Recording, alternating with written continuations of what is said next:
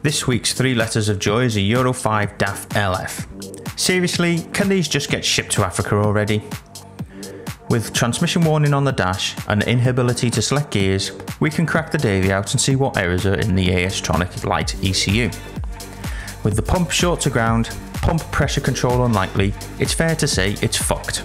So, seeing as we've comms to the ECU, we can do some limited checks from here, and with the 3 power supplies reading correct at the ECU, we can say the wiring is good. If you didn't already know, you have an inline fuse on the gearbox on Euro 5, but not on Euro 6. It's bad enough I'm trying to do this outside on the flat. It's a scaffolding wagon, so I've got really limited access. With me leaning over the cross member and wedged against the prop shaft, I'm blindly trying to get this power pack off for repair. With the Union having none of it, I've gone with a brake pipe spanner and maximum effort, but with me managing to round the pipe off, even with this, I've seen my ass and decided the gearbox is coming out to do this. With the truck going up in the air, the prop shaft can come off and we can start stripping it all down.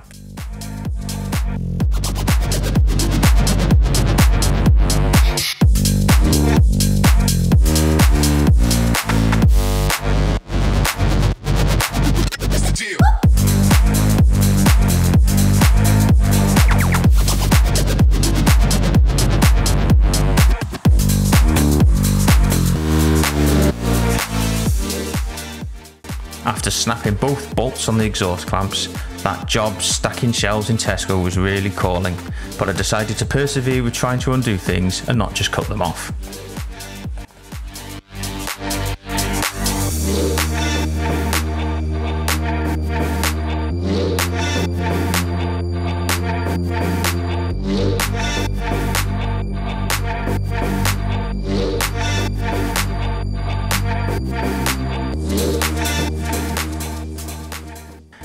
After the gearbox realising it was fucking me off, we made friends, undid the bell housing bolts, and within the hour the gearbox was out. I could then strip this power pack off the gearbox, get it on the workbench, see what we were dealing with and what the customer wants to do with it.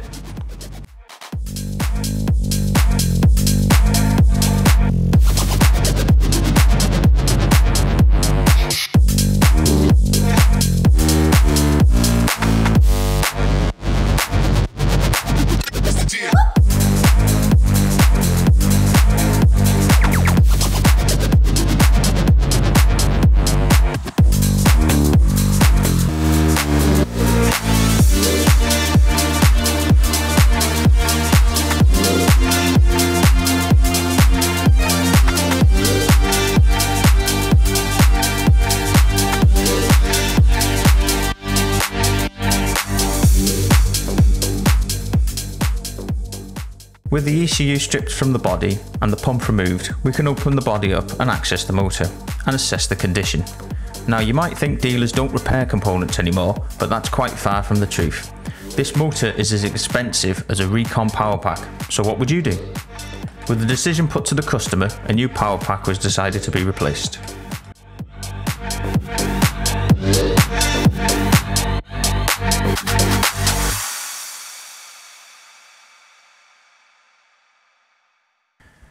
Anyone who has done this job will know how much fun it is juggling these and trying to get the bolts in. So a dab of silicone sealant keeps these in place while I fit the new power pack.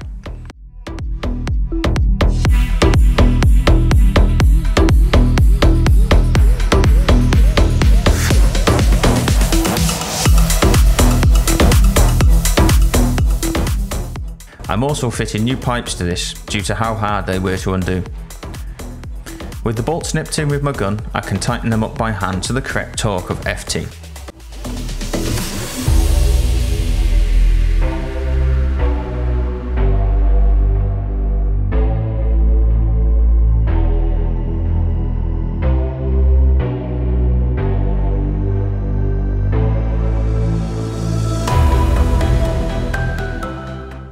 With things going too well, it was time for Euro 5 to fuck me over yet again, and as this pipe didn't seem to line up, I decided to help it along and bend it in. But this also caused me to fuck the threads, meaning I couldn't start the union in the alloy housing. Well done, Russell.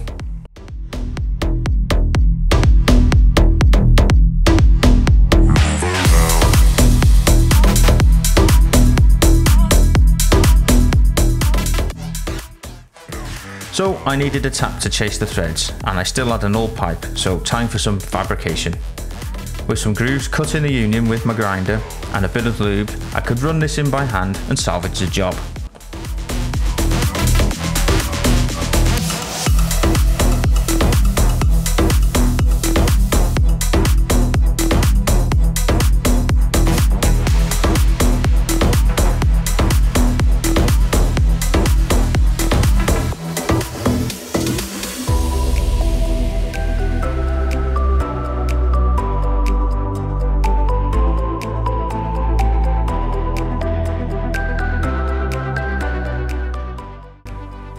A palm ratchet, the fidget spinner for adult technicians. I never had one of them, mainly as I have a fucking life and I'm an adult, but hey, these things are brilliant if you're stuck in a tight place or just want to use a socket without a long ratchet.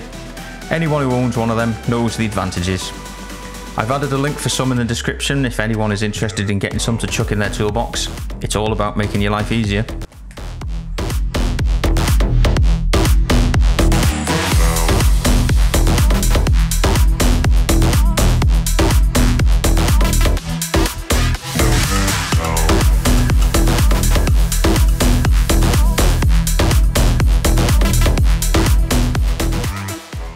With this fitting now wanting to thread in square and right, we can fill up the Powerpack with about 1.5 litres of this 70W75. I'll only add 1 litre here, as by the time I bleed the clutch booster, shifter and pressurise the system, it'll need a touch more.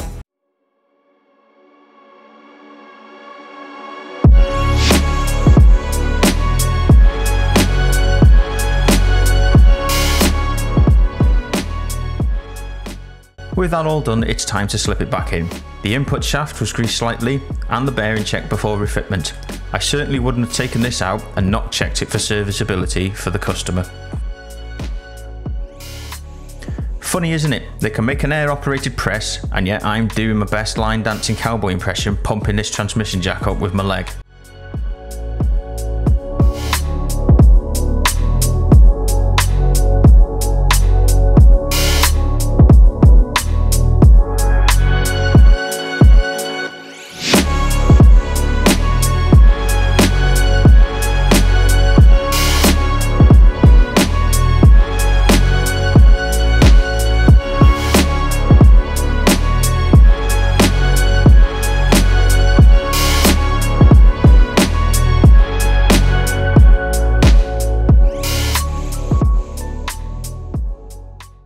I've levelled this gearbox pretty well on the jack, so it swiftly went home.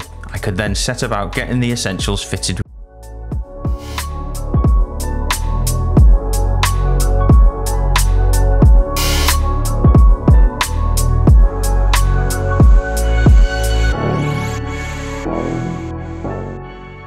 With the ECU now plugged in, we could communicate with the AS-TRONIC LITE ECU and set about programming the software and calibration procedures with DAV4.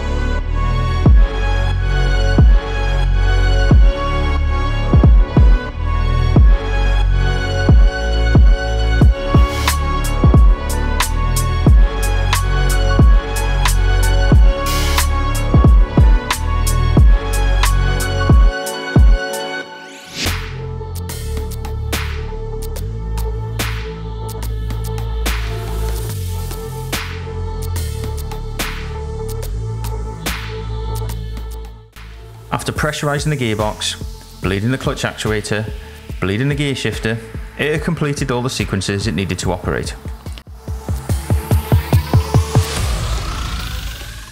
Once the wheel frees were removed from the vehicle, we could jump in the cab and validate the repair.